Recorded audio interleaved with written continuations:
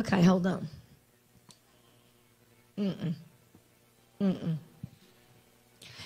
How many of you came to celebrate Jesus? Amen. If he came in the room, what would you do?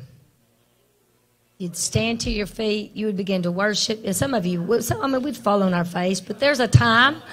But there's a time that he needs to be celebrated. There's a time that we need to celebrate.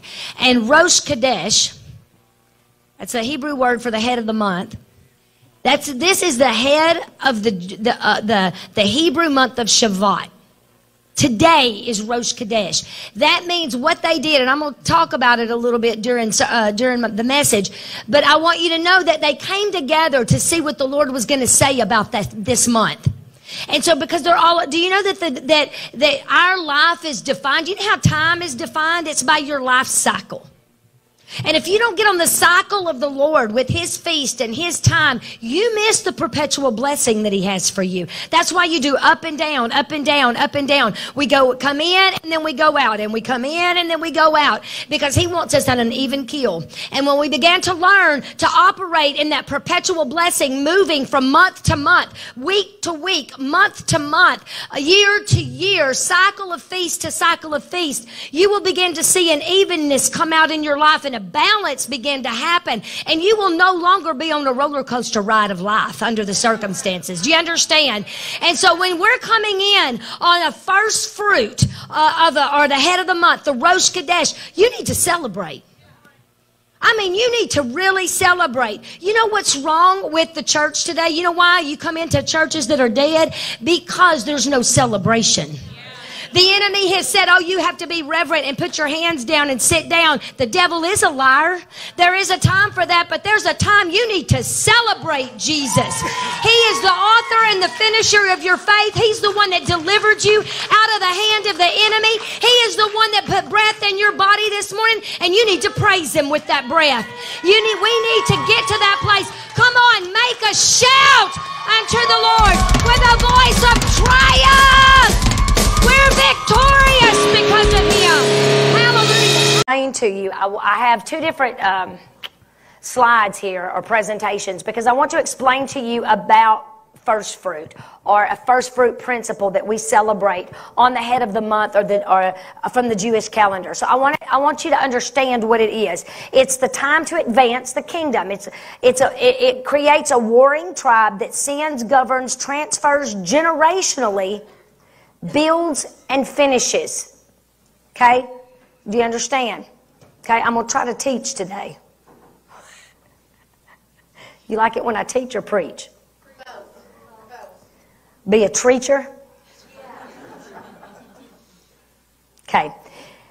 This is why we do it. I want to lay this foundation for some of you who have questions about why we do it. I want to give you biblical reference so that you don't have to struggle with it. Okay, so that you know it's biblical. Okay, we study the Hebrew month to keep us in time with God and how he moves, to change our mindset, to think like a Hebrew. That's the mind of Christ. Guess what? Jesus was a Jew. He was a Hebrew. Did you know that? And so they had their own culture. And if we don't understand sometimes what that culture was, we'll read the Bible and we'll miss it and we'll misinterpret it. That's why we have a lot of things going on in the church that put down women, oppress people who have been addicted, oppress. Jesus ate with us kind of folks. You understand what I'm saying? And we're not going to try to I'm not going to try to make me or anybody in here be something they're not. Because that's the beauty of the treasure that's in this earthen vessel, that you may know that the excellency is of God and not of me. Does that make sense? There's a treasure, there's a gift on the inside of us that can only be of God, not of our human frailty. That's why I don't try to hide and pretend I'm something I'm not. I'm really open and honest with people. You're going to see me mess up, and I'll stand before you and apologize if I mess up. It doesn't bother me. Why? Because I know I'm in right standing with him. And so as long as I'm right this way and standing on righteousness, then it really doesn't matter what anybody else thinks. Do you understand? Because if you're in right standing with God, you know who you are in him, your identity is full, and you no one can come in and move you off that foundation. Does that make sense?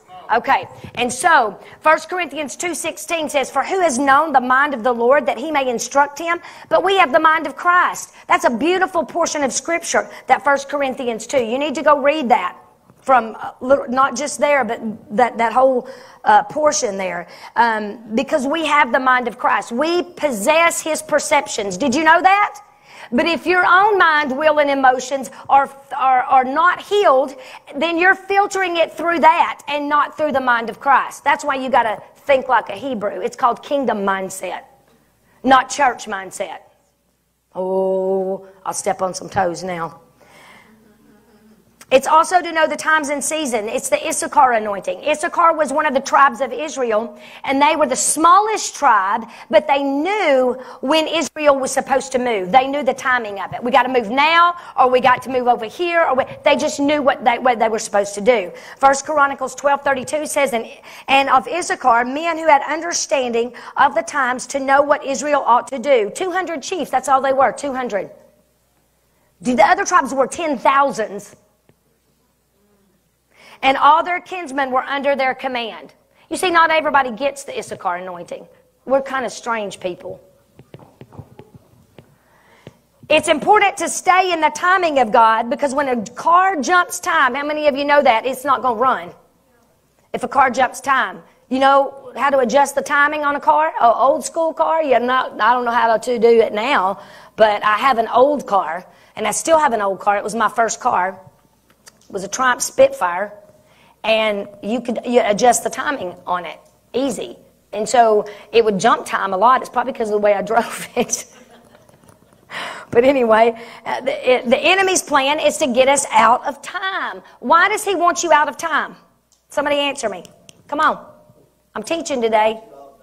Get you off balance. So you'll be discouraged when it doesn't come forth. Amen. Did you hear what she said? So you'll be discouraged. And you know what? There's always an open heaven over us. When Jesus left this earth, there was an open heaven. It never closed. When he came up, when he was baptized in the Spirit and the heavens opened, there's never a scripture that said it closed.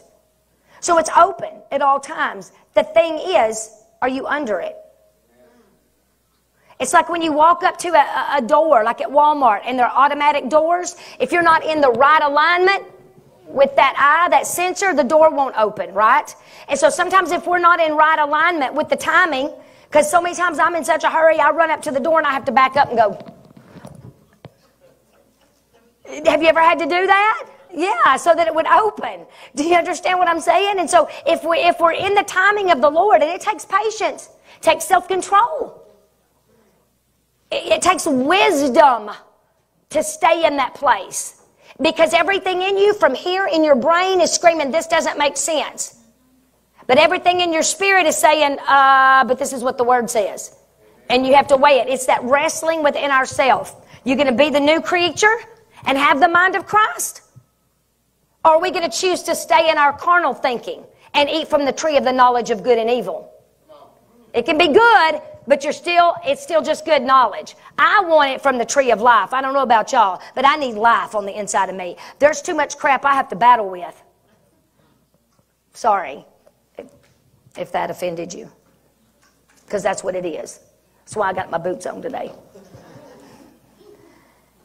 So the enemy's plan is to get us out of time. Daniel 7:25 said, and he shall speak words against the Most High God, and he shall wear out the saints of the Most High, and think to change the time of the sacred feast and holy days and the law. And the saints shall be given into his hand for a time, 2 times and a half, 3.5 years. Revelation 3:1-6. 13, 1 through 6. You can go and read that if you want to. So the devil's job is he wants to speak against the Most High, speak words against him, and he wants to wear us out. How does he wear us out? By changing the times. If we don't understand the times of God, listen, his ways are higher than our ways. His thoughts are higher than our thoughts. And so when we're not thinking with the mind of Christ, come on somebody, it says we can possess the mind of Christ. That means we can have his perceptions. That means we can have his perceptions. And we don't press in to get them. That's the point. We mistake our own opinions as revelation light. Or we get a revelation and misinterpret the revelation that God's trying to give us and start judging or discerning someone.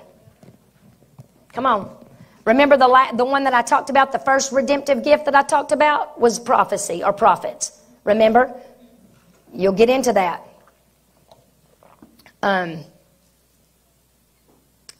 Isaiah 66, 22 and 23 says, "For as the new heavens and the new earth, which I will, which I make shall remain before me, says the Lord, so shall your offspring and your name remain. And it shall be from that one new moon to another new moon, and from Sabbath to Sabbath, all flesh will come to worship me before, says the Lord." Now this is talking about, do you see this? The new heavens and the new earth. So in the new heavens and the new earth, this is after Jesus comes back and everything is made new again. In the new heavens and the new earth, we will still practice this. Rosh Chodesh, the new moon. That's what the new moon means. Isn't that something? And so, guess what we're doing right here? Do you know what this earth is? You know what this life is? Say it. Come on, brother. Practice. That's it. If we're not doing it here, we're going to have trouble when we get there, right? Come on. We're just passing through here. Sometimes, and I think He don't let us go until we get what we're supposed to get. Come on now. Did you know that heaven is just life? A continuation of this? You think we're just going to go sit on a cloud and eat bonbons? It's life, the way that God intended it to be from day one. Hallelujah. Okay, y'all don't pull that out of me. You pull stuff out of me. No, that's for another time. Rosh Chodesh is the Hebrew name for the new moon celebration or head of the new month. The Hebrew calendar is the lunar calendar, and it's what farmers use for planting and harvesting. So if we want the harvest, we have to know the time. And so you have to it's really the solar and the lunar coming together. How many of you are hunters? And you hunt. How many of you look at your little app on your phone, see the time when you're supposed to go out and harvest a deer, right? It has to do with how the solar, how long the day is, and and if the moon is full or not. I mean, that's how you learn to harvest. Did you know on a full moon, if a woman is pregnant near her delivery date, if it's on a full moon, she's going to have that baby. It's a fact. I studied to be a midwife. And on the full moons, which was a full moon, not the new moon is just a barely little sliver. But the full moon, because of the gravitational pull in the earth, will literally make them go into labor. It's a fact. Some of this is practical stuff and we miss it because we get so super spiritual we're no earthly good. And we're spirit, soul, and body. And you cannot leave one of them out or your discernment is faltered in some way. It's diminished in some way. You have to look at all of them. Spirit, soul, and body. You got to look at the physical. You got to look at the soulish. And you got to look at the spiritual. I'm sorry, there's feathers falling and I see them. Isaiah states that in the new heavens and the new earth, we will continue these celebrations. We celebrate at the beginning of every month the blessing that is associated with that month based upon the tribe associated with that month. We look at the weakness of that tribe as well. And if we identify with the weakness, then we press in for deliverance. The tribes are linked according to how they traveled in the wilderness. And by studying the tribes, we have the ability to choose to walk in the blessing cycle and not the curse. We bring a first fruit offering, and it's a first fruit principle. We're going to bring the first of what we have at the beginning of the month to sow into the blessing of what the month and tribe represent. So, and also for any stronghold from any weakness to be broken. It's really just a monthly Bible study. That's really what it is, if you want to look at it that way. First fruit is a principle of looking at all that you have been given and give the best and first of it to the Lord. It's not the tithe, it's an offering, so it's above the tithe. It's something that you give above a tithe. In other words, it's just the first, like when they harvested the wheat harvest, that what they would do is they would take the very first thing that they harvested, they would take that sickle and they would go across it and they would take the first handful, the first bundle, and present it to the Lord. That's what they would do. It's just the first, right off the top. Most people do that as a tithe. They do that with their tithe. And so don't get caught up in all of this and like get in your head, oh my God, I got to do this and I got to do that. When it becomes legalism, then it's not the Lord. That's a fact. When it becomes law, it's not the Lord. And we'll try to do that because it's not, I'm just telling you why we do it. And can I tell you, Proverbs 3, 5 through 10 says, lean on and trust in and be confident in the Lord with all your heart, mind, and do not rely on your own insight or understanding. In all your ways, recognize and acknowledge Him, and He will direct and make straight and plain your paths. Be not wise in your own eyes. Reverently fear and worship the Lord, and turn entirely away from evil. It shall be health to your nerves and sinews, and marrow and moistening to your bones. That means it's going to heal your nerves. How many of you got anxiety and deal with anxiety and depression? This is what it's talking about. It's going to heal your nerves. It's going to heal the marrow of your bones. The marrow is what produces your blood. Did you know that? So if we get our marrow, the very root of it, that's why it says in Hebrews 4:12, the word's alive, sharper than any two-edged sword, dividing the soul from the spirit, the bone from the marrow.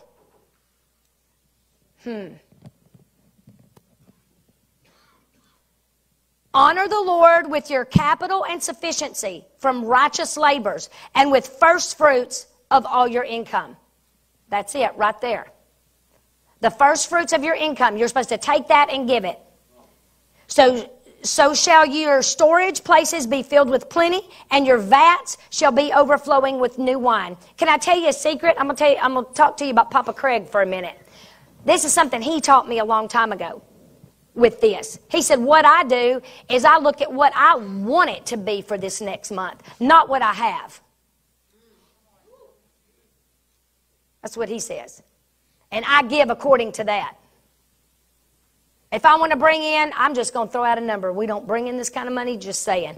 $10,000 this next month, or 7, or 5. I want to bring in $5,000 this next month. Lord, I'm going to give a first fruits offering of $500. Because that's what I'm expecting. And don't be deceived. God's not mocked. Whatsoever things that a man sows, that shall he also reap. And if you're trusting and believing in that, He's going to do it for you.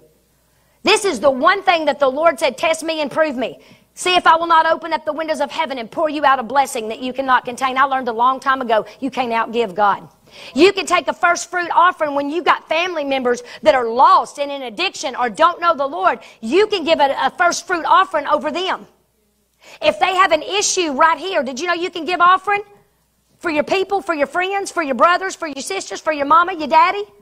Did you know that? You can look at the weaknesses in these tribes and the blessings in these tribes and say, I see that in my family line, and so I'm giving an extra offering this month because I want that broken off my family line. And we stand in the gap. That's called intercession. That's what Abraham did when he stood in the gap for Lot. You know, when he said, if I find 25 righteous, will you save him? And it got down to 5 or 1. Do you remember? Do you remember the story? And he was standing in the gap between Sodom and Gomorrah. But you know what? He was standing between God and Lot. Not the devil and Lot.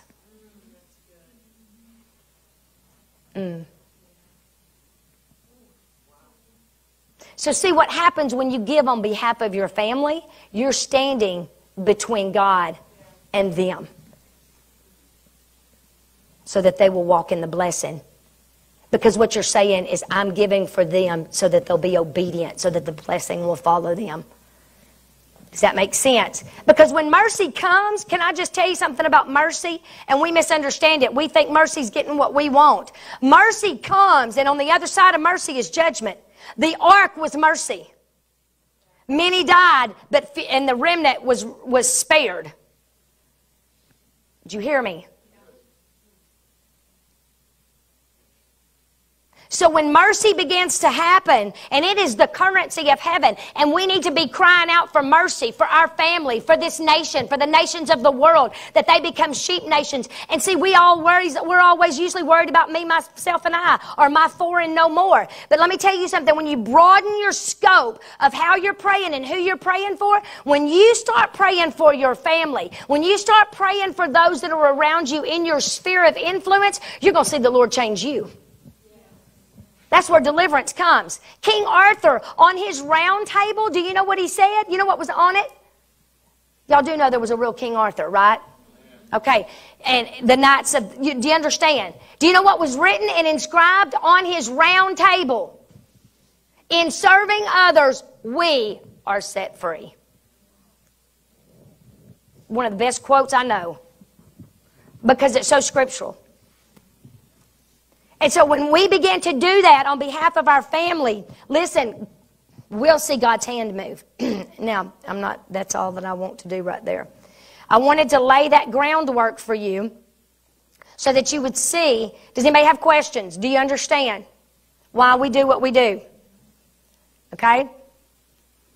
Now, I want to read something to you about this month. This month is Shabbat, the month of Shabbat. And I'm going to read to you, I don't know, if you're not on our email list, you need to get on our email list. At the first, you can go to our website and sign up. Because every month we send out what we call the Elisha Times. And we have different people in this church that write in it. Now, I write an article in it called Established. And so I'm going to tell you right now what this month means. I'm going to read it to you. As we transition out of the month of Tevet, which is what we're coming out of, and we're going into Shabbat, where we began to see the things that were out of order in our personal lives and in the lives of those in our spheres of influence, we will bring them onto the foundation of righteousness in Shabbat. So how many of you this past month, these past few weeks, have just been seeing all kinds of things out of order? Raise your hands. Guess what? That's because that's God's time in the earth. When you begin following this stuff, see, then you're not moved up and down like I was saying at the first. You're not taken off guard and you're not freaking out because you're seeing all this stuff. You're like, oh, okay, this is what God is showing me. And then you learn how to pray and stand in the gap. And you're not moved by your emotion. Do you understand? When I first started doing this, I did it for 2 years before I ever started teaching it. And I want you to know it set me free. It brought me, and this is why I'm going to teach, this is why I'm teaching on these, and I wanted to put this together, because this is contributing to others who you are. These grace gifts, the redemptive gifts, the motivational gifts that I've been teaching on, this brings you into that. Studying this, and the tribes, and the seasons, it brings you into who you are. It brings you into your identity. Okay? And so, the letter for this month it's Sitkanu. And it symbolizes the righteous one. It's associated with the Lord our righteousness, or Jehovah Sitkanu. Jeremiah 23:6. You can look it up. Y'all want to write it down. Jeremiah 23:6. That's where it was first mentioned. Oh my goodness, I just lost my place.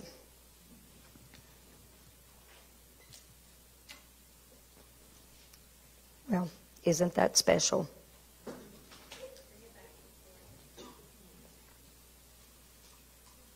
Did I just...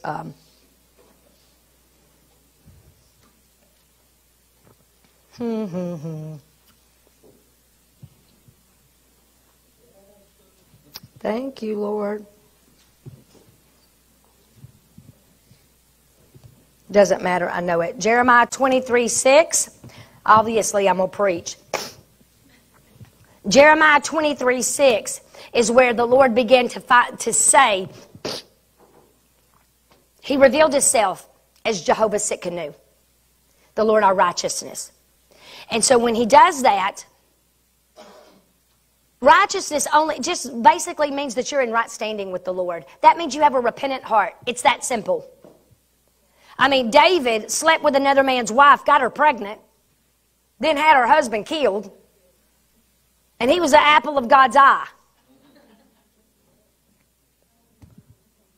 Come on now. He sought God with everything. And you know why he was the apple of God's eye? Because the minute he was convicted of it, he repented.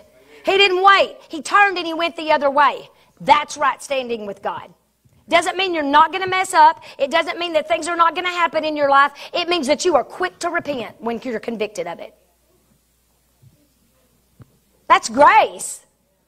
Thank God for his grace. None of us would even be sitting here. You know, yeah, so I don't know what else I was going to say about the month. Other than Asher, it's associated with the tribe of Asher. And I can't find where I wrote about it. Oh, well, I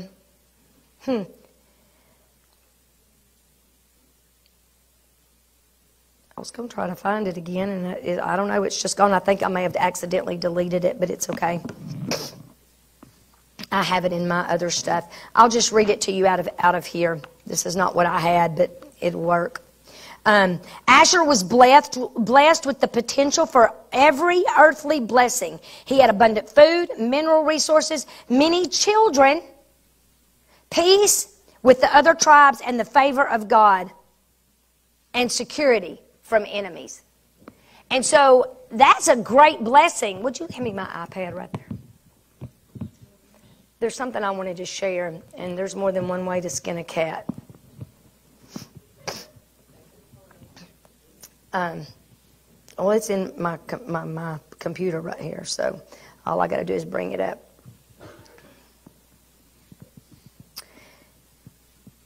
The Lord revealed the name Sitkanu, and the Lord our righteousness. In Romans 3:22, it tells us that the righteousness of God comes by believing in Jesus, and it is meant for everyone who believes. So this month, righteousness must become our foundation. Righteousness simply means that you are in right standing with God. It means that you have a repentant heart.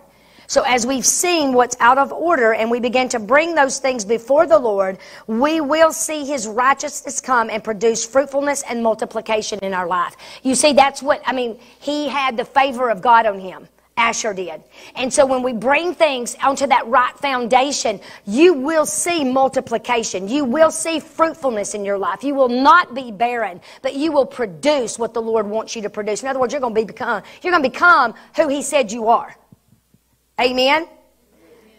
So this is a month. In short, we will see growth in those things and in the people in our spheres of influence. This is a month to regroup with those that are in your sphere and be aware of who is blooming, quote unquote, and who needs to bloom. So if you're a leader in here, you need to look at the people that are in your sphere of influence and you need to say, okay, who's blooming? And who needs to bloom? Let me help them. Yeah? Okay? This is why I tell people, I watch you. I watch what you do. I watch what you're doing, what you're involved in, how you show up, what you're faithful to. Come on. Because if you're doing nothing, you have no understanding.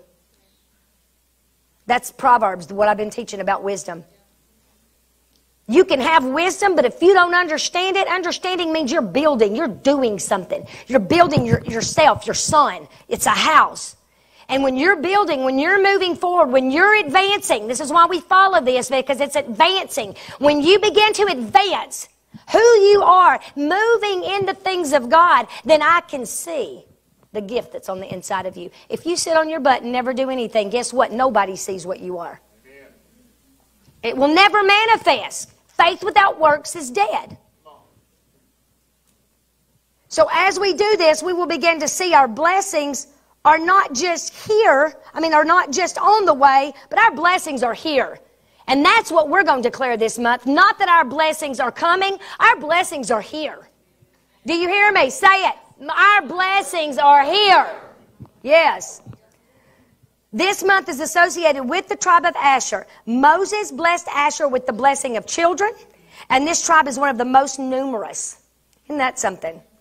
Moses also blessed him with being acceptable to his brothers.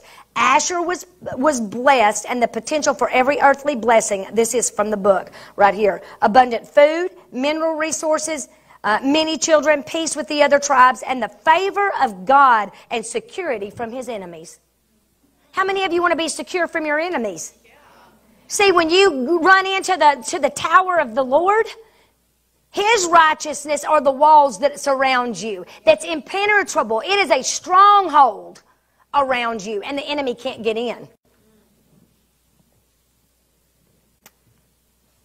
These are great blessings that we need to press into this month. Ask Holy Spirit to reveal anything in you that would hold these blessings back from you. As He reveals it to you, ask Him to show you the root cause and to deliver you. Then simply receive His love in that area of your life, and we will shout, our blessings are here. Hallelujah. Our blessings are here. Amen? The one thing that you need to be careful of this month is because he had so much favor on his life, and because he liked the delicacies, and you have to be careful of the delicacies of the king. If you don't control your passion, they'll take you over. Yeah. And so that's why this is a good time to fast. I always fast in the month of January, all the way into February. So